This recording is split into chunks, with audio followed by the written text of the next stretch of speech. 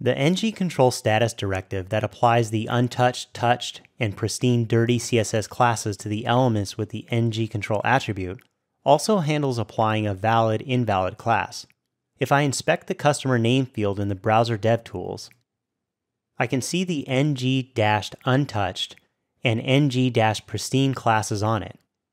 And there's also this ng-invalid class, which is on there because this field has the required validator, and that validator is reporting an invalid state.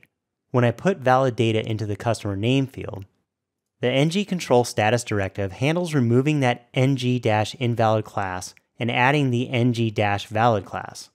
So you can use these classes to style against to give the user visual feedback on the valid state of your form fields. Over in the order sheet component CSS file, the CSS for the order sheet component already has style rules for fields with the ng-invalid class. There is one that applies a red border to the input of type text when it has that ng-invalid class. And back over in the browser, I can see the form loaded with no error message for required, and the yellow border showing to call our attention. And if I click in there and click off, the required error now shows up.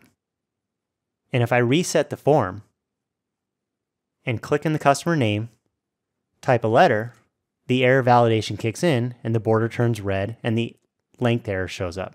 And if I add another letter, the control becomes valid and errors go away. And staying in this field, if I clear out the value, I see the required errors show up.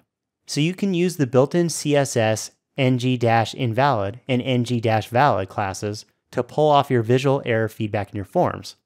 And you can also use the abstract control properties that those CSS classes are paired with to handle statement logic in your templates for showing feedback as well.